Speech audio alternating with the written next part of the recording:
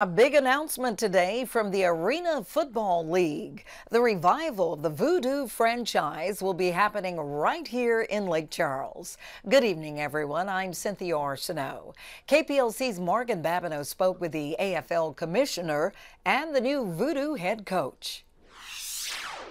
Louisiana Voodoo, welcome to Lake Charles, all right? The Voodoo franchise began in New Orleans and competed from 2004 to 2008, then again in 2010 to 2015.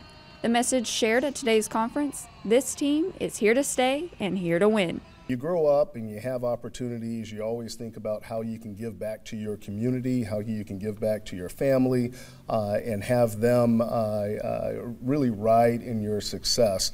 And so this moment really has a special place in my heart. Beginning in 2024, fans will be able to attend 6 home games at Sudeth Coliseum inside the Lake Charles Event Center. Our key points of where we wanted to establish locations really came down to the big C's.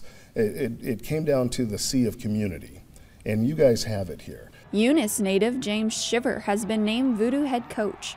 He was on the coaching staff of former Lake Charles indoor team, the Land Sharks, for 4 years. And we're gonna have some really big name players. We're gonna do some really big things. And people say, "Oh, Lake Charles is one of the smaller markets." But guess what? It doesn't matter. Shiver told 7 News his practices will have an open door policy, and he wants the community to be as involved as possible. But most importantly, I can tell you, we are going to be here.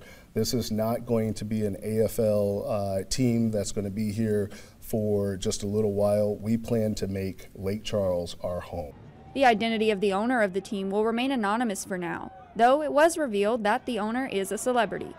In Lake Charles, Morgan Babineau, 7 News.